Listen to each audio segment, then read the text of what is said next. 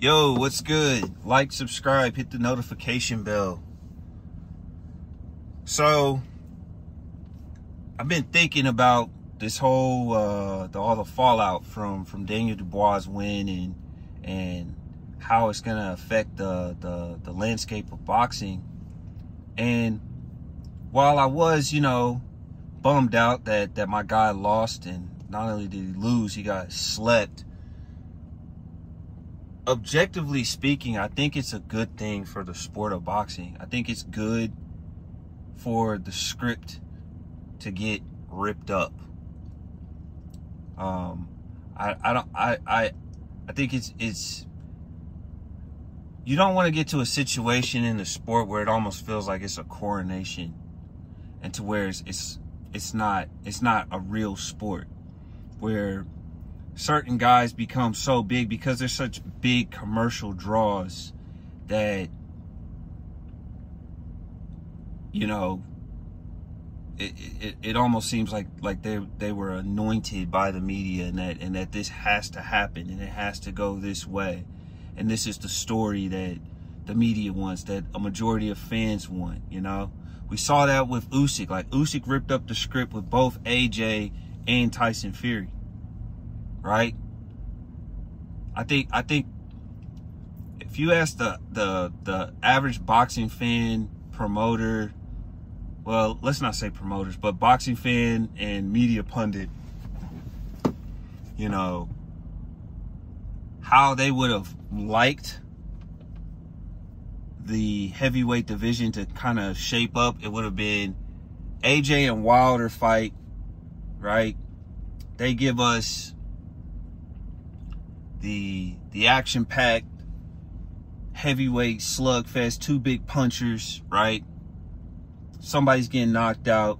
The winner fights Tyson Fury for undisputed. And if you're asking most people, they will probably have wished AJ beat Wilder, and then AJ fights Tyson Fury for an all-British clash, and the winner is declared the best of this era, right?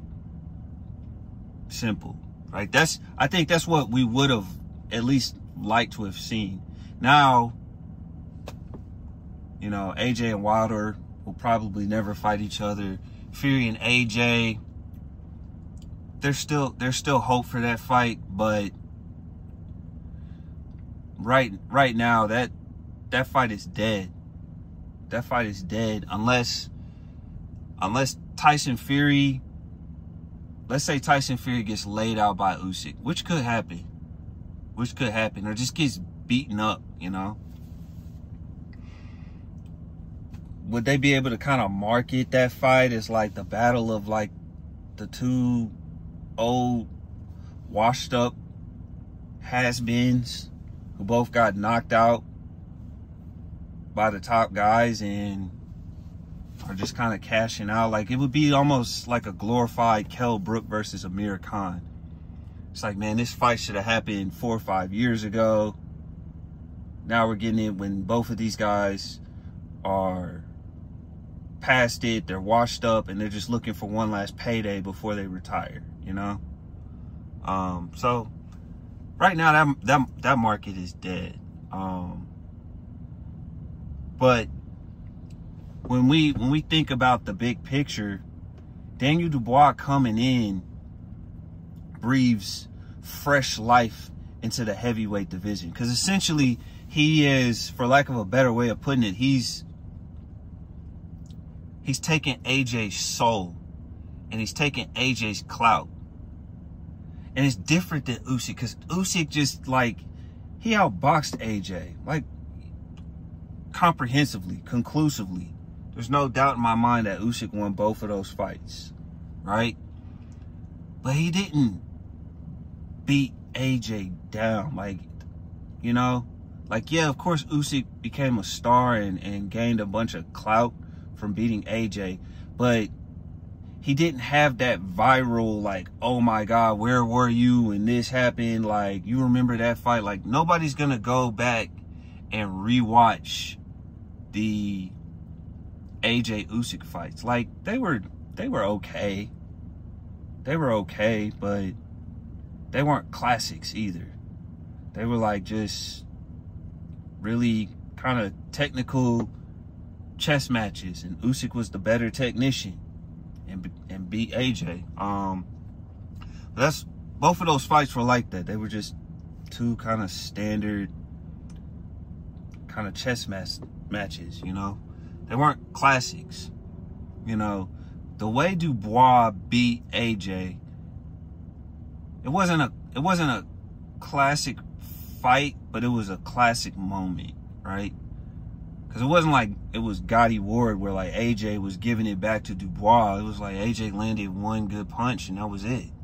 And right after he landed that good punch, he got knocked out like 15 seconds later. But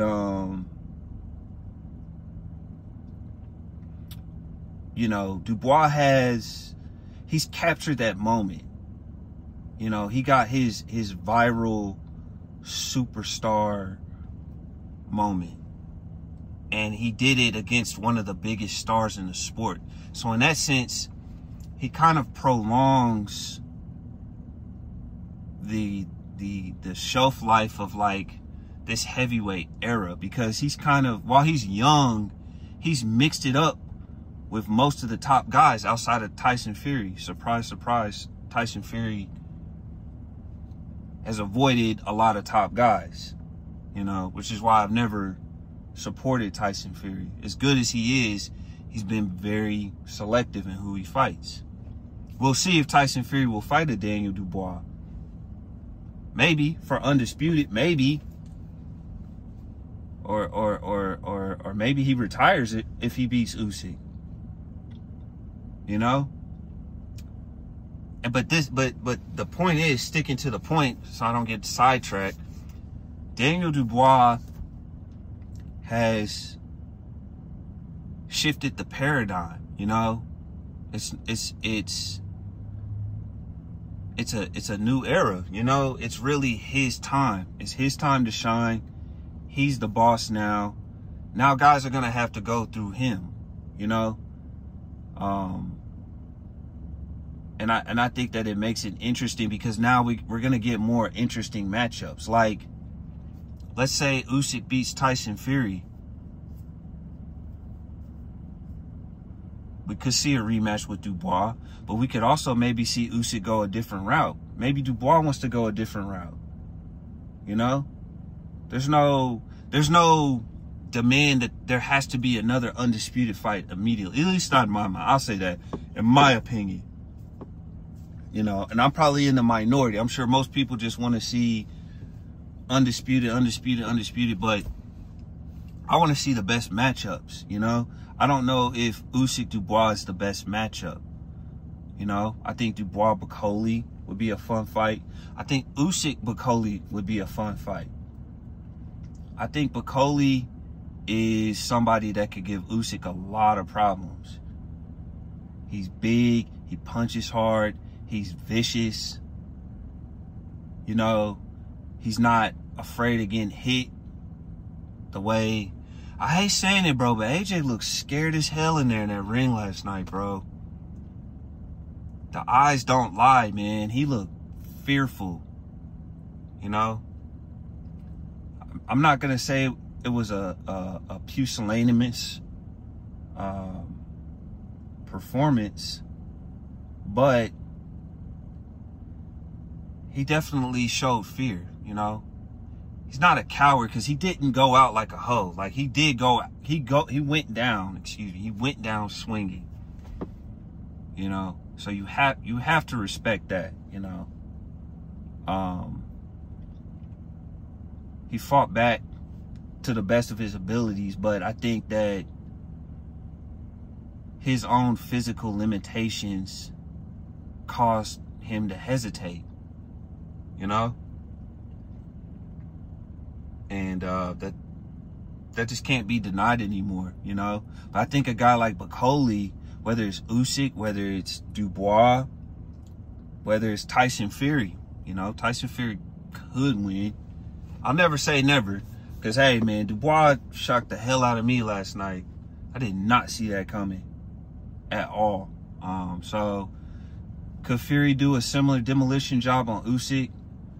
Probably not, Because Usyk is just, one, he can take a shot, and he has a good poker face. That's the thing about that AJ. He does not have a poker face. He's probably a horrible liar. You know?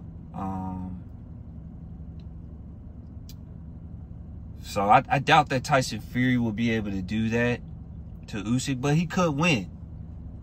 You know, again, the point is, there are all these other matchups that I want to see as a fan that will now be allowed to enjoy. And that's not to say that, like, AJ should be cast aside, because, you know, you've had all these other fighters on the Riyadh season promotion. That's basically what it is. Riyadh season is the umbrella. Matchroom, Queensberry, there are all these subsidiaries. That's what it is.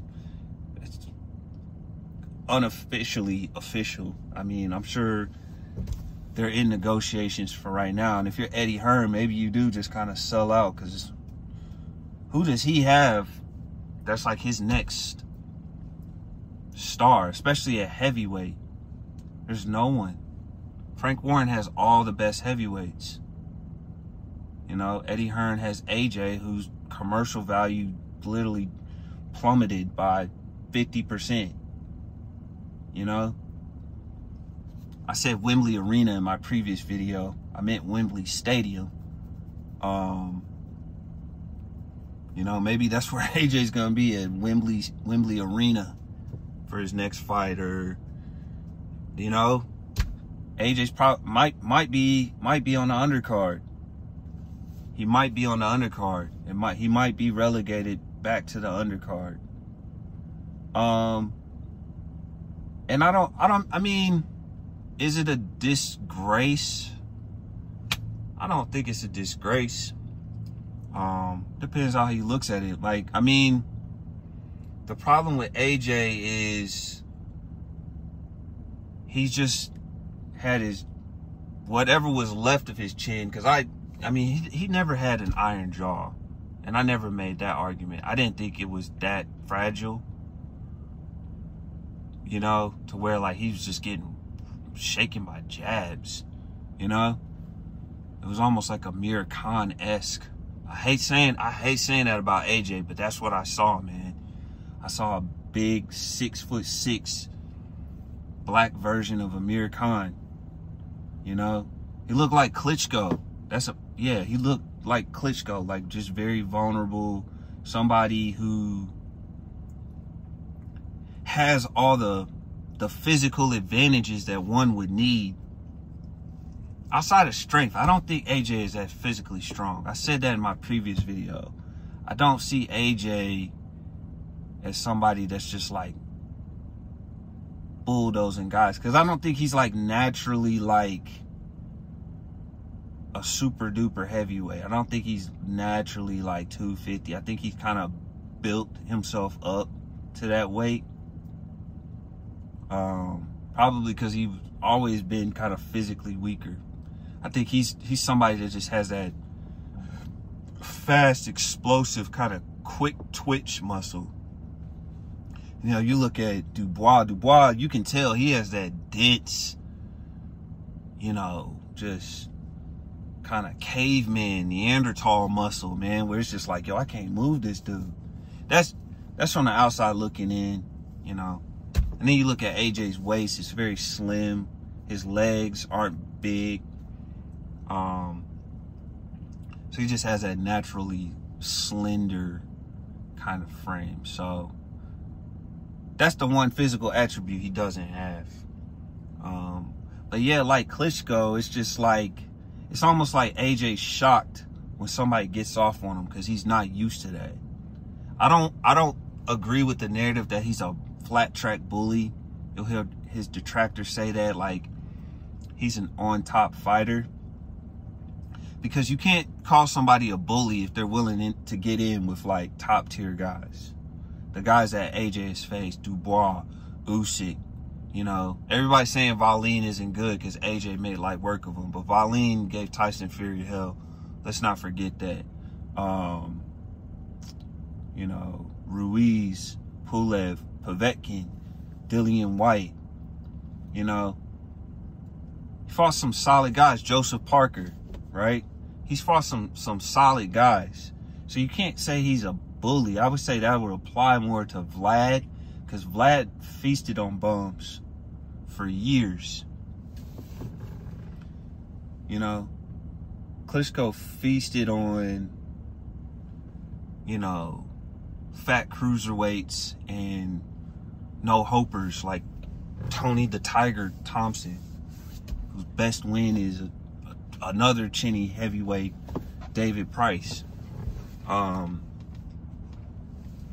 yeah, man, it just seems like, yeah, AJ doesn't know what to do when he gets hurt. Like, he does seem to panic when he gets hurt, you know? And I think it's a guy who's not used to getting hurt. You know, it's kind of like Klitschko. Like, I saw an interview where Klitschko said he had never been in a street fight before, you know?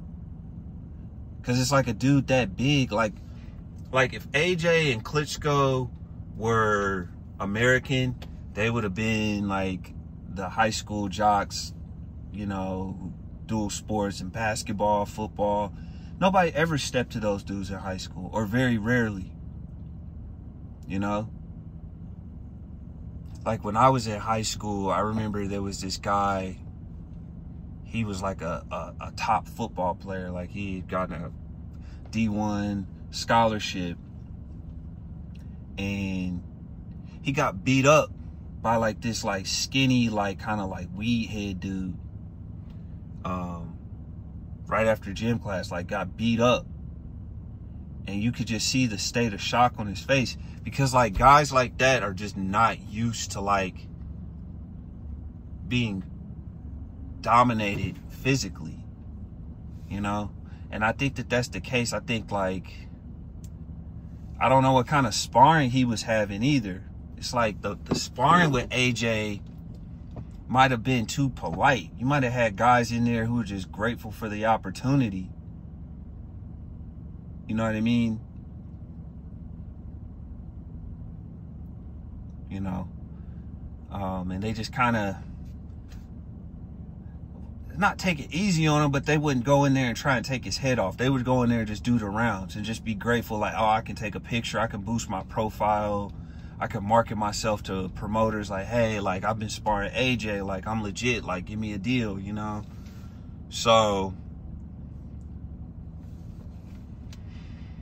yeah, it's not to say that we should throw AJ away, because who knows, man? Who knows? But it's difficult for me to envision a scenario where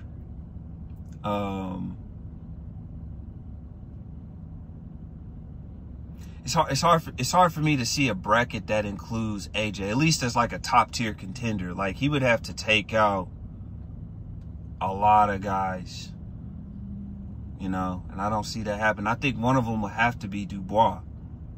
I just don't see that happening, you know. Would he have the confidence to fight a Martin Bakole? Maybe, because that's a different fight, because Martin Bakole doesn't have fast feet. That's what messed AJ up. It was Dubois' feet were a lot faster than he expected, because AJ doesn't like pressure fighters, right?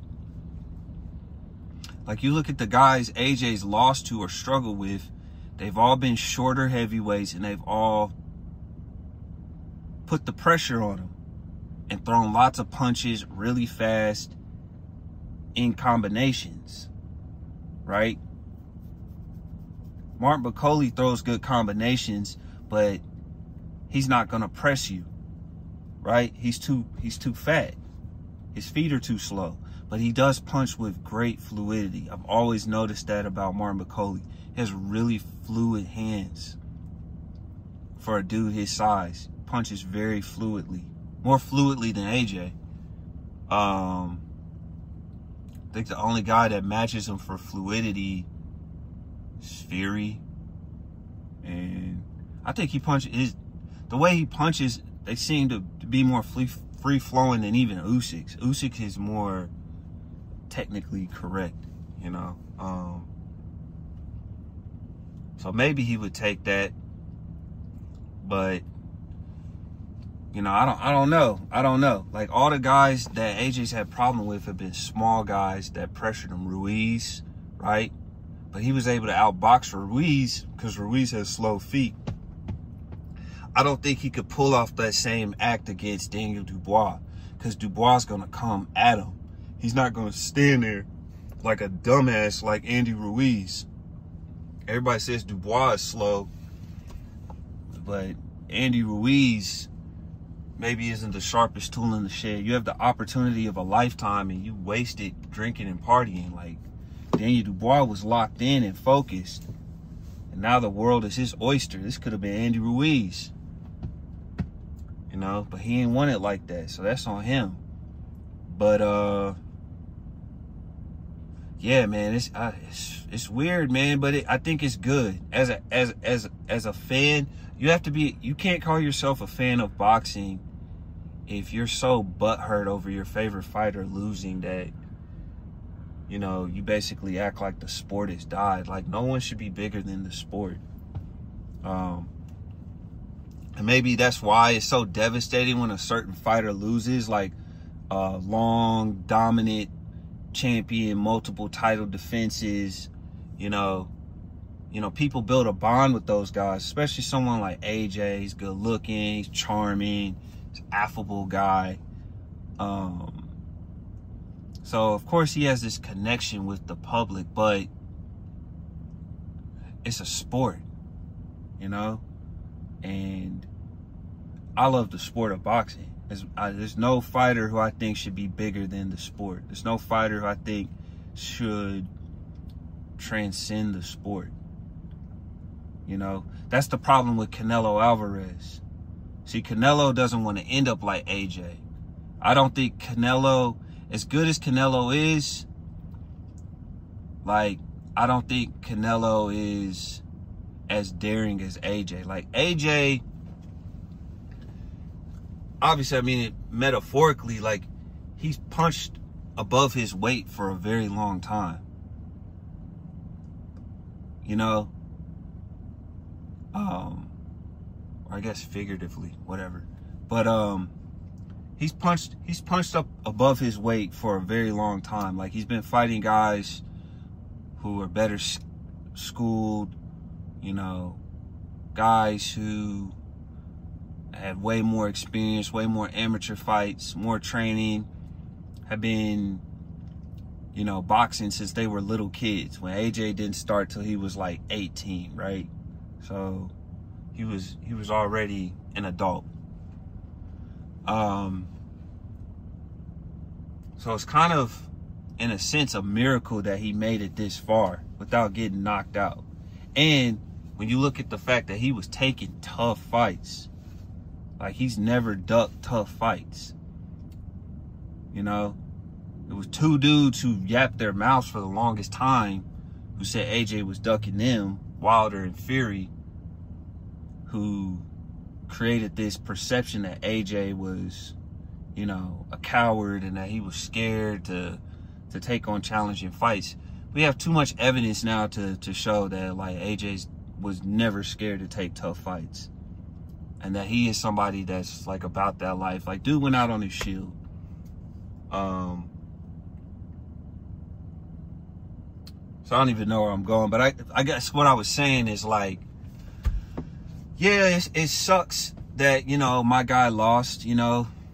Some of you probably aren't AJ fans. That's cool. But at some point, your favorite fighter will lose. If they keep fighting top-tier guys, your favorite fighter will lose, you know? If Usyk keeps fighting top-tier guys, he'll lose, you know? As good as Alexander is, as unbeatable as he's looked, he's still a man too, you know? If somebody clips him on the jaw, things can happen, bro. It's heavyweight boxing. So this video's gone on pretty long, but, you know, to just kind of summarize, man, I think that Daniel Dubois winning is a good thing for the sport. And we should always embrace change, you know? he's kind of kicked down the door of the old guard, and is gonna usher in these younger heavyweights. You know, you got a lot of talented guys. You got, you know, Big Baby Anderson, he could come back like Dubois did. Dubois was written off last year. Look how the world can change. In 1 year, his entire life has changed, you know? So Big Baby Anderson, he can come back. You know, you have Moses Atalma. You know, Hatman was saying that Moses Atalma should fight Dubois. I don't know, man. I might, like, why sacrifice a young prospect? If you're Frank Warren, that fight doesn't make a lot of sense right now. It makes more sense for Dubois to fight Tyson Fury, because it's like, if Dubois fights Tyson Fury and chins him, which is a huge possibility, that's a 50-50 fight. If he knocks out Tyson Fury, right, he's got a young, undisputed champion who beat AJ, Filip Hrgović, and Tyson Fury, right? And so now you can send Fury off the pasture. He's old. He can go back to drinking and doing cocaine. He doesn't have to box anymore, right? Or if Fury wins, again, you have an undisputed champ. Daniel Dubois is young enough to where he can rebuild again, right? Because he's not even 30. And it cements Tyson Fury's status as the best British heavyweight of this era, right? Because if Dubois and Fury are fighting undisputed, obviously that means Fury beat Usyk. So it's like Fury has 2 up on AJ. I beat Usyk, I beat Dubois. Both of those guys whooped your ass. So I'm definitely better than you. The point is, there are lots of possibilities. I'm going to shut up. Let me know what you guys think in the comment section below. I'm out. Peace.